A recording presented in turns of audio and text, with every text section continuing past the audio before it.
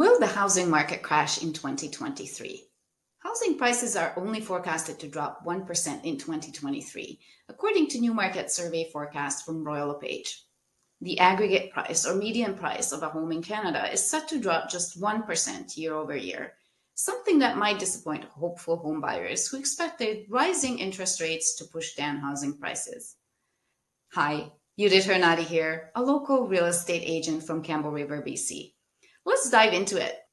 After nearly 2 years of record price increases, steep hike in household savings combined with low mortgage costs and the desire for more space during COVID, the frenzied housing market overshot and the inevitable market correction began.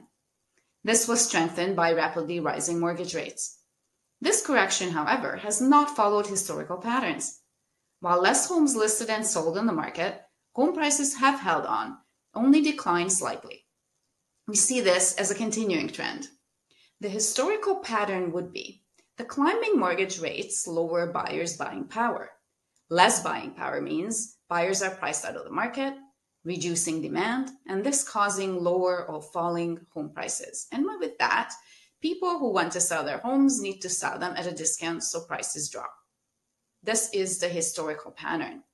So home prices haven't fallen according to this, and expected not to fall too much in the future. Why is that? The supply of homes for sale must exceed demand in order for prices to drop significantly, and this is not happening. Additionally, Canada is struggling with an acute long-term housing supply shortage. As a result, there is no real change in the number of people looking for a home, nor are there any major changes in the number of homes available for sale. Taken together, that means no big changes are expected in housing prices.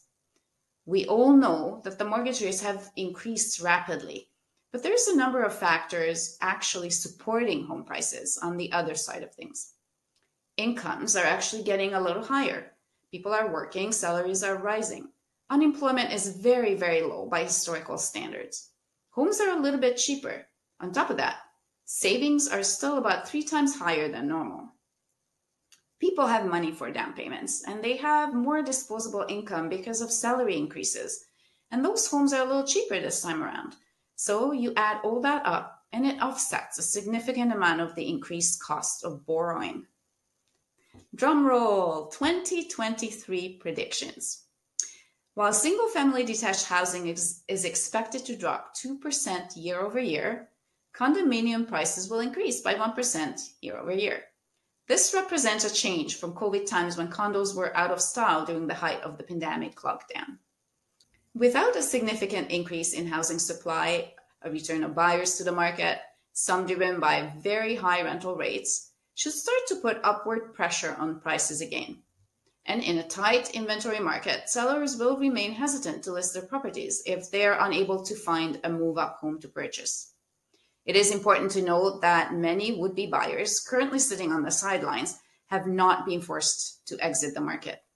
While some of these families have been priced out for now by rising mortgage rates, we believe some have voluntarily adopted a wait-and-see attitude. When interest rates appear to have stabilized, those buyers may jump back on the market, anticipating a return to escalating home values and competing buyers once again. I can't wait to see what the real estate market brings next year, and I wonder if my crystal ball worked well for me to create this video. For those buyers and sellers out there, if you have any questions, don't hesitate to reach out to me. My contact information is below.